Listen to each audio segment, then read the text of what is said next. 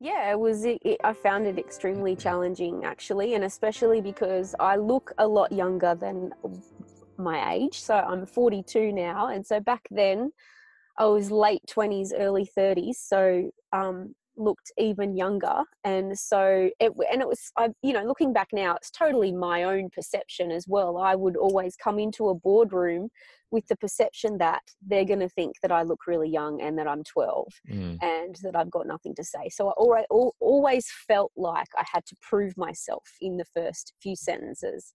Absolutely, because I think energetically, if you're hiding all of that stuff and pretending like it's not there, people can tell anyway, and it comes out in either anger or frustration, or like it's there anyway. The elephant in the room is there.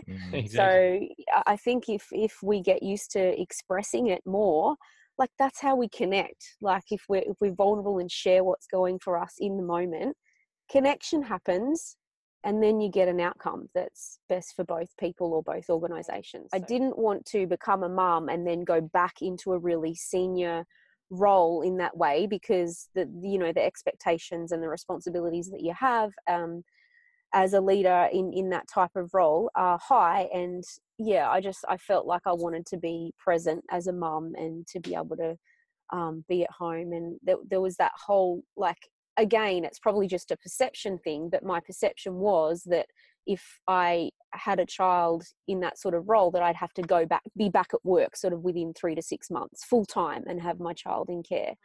The day that he passed away, the morning that he passed away, I was sitting there with him, and I was playing his favorite songs, and I was just in this real connected space with him, and I was basically praying for him to get the most magical angel wings, and have like an extra amount of bliss given to him for all the suffering that he had in his life. I was just like, please just like make him so free and just so full of bliss when he goes. And it was really painful, and I was finding it hard to even get out of bed in the morning and all that awful stuff. But what it gave me was, one, an appreciation for health and thriving health, because I'd been taking it for granted for most of my life.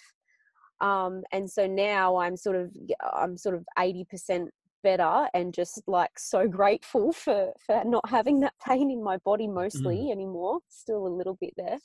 Just to be in that warmer climate. And I'm getting up at 4 o'clock in the morning, going to the beach, doing meditation and walking and swimming. And yeah, like I've actually tried to go from being a night owl to a morning person for decades. I've been trying to do it for so long without success, and for some reason here up on the sunny coast it's so much easier. I don't know, like everybody's up earlier, and yeah, it's made a huge difference. Yeah, for a long time I have hidden the fact that, well, I'm this professional person, I'm this lawyer, like I'm supposed to have my shit together, and I can't share it. Like, you just don't do that. You just get on with it and you hold it all in. And that's what I've done for many years. And I've a bit of a slow learner. I finally realized that that's not good for me, and it's not good for anyone. If someone who appears to have all this success in life and appears to have their shit together doesn't have their shit together, then that gives permission for other people to go, actually, it's okay. Like, I'm not broken. I don't need fixing. I'm just a human being like everybody else.